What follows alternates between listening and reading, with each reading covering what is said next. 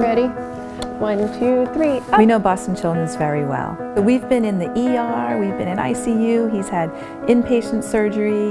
It lives up to his reputation as the #1 hospital in the country, perhaps the world. 2, 3, 4. Good job. My son Evan was diagnosed with spinal muscular atrophy when he was 2 years old.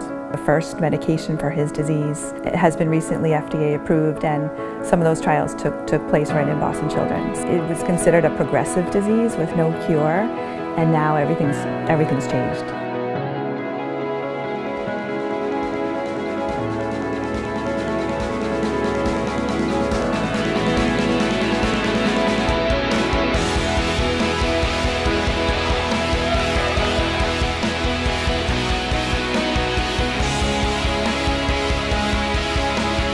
It's heartwarming to know that people care enough to want to help you.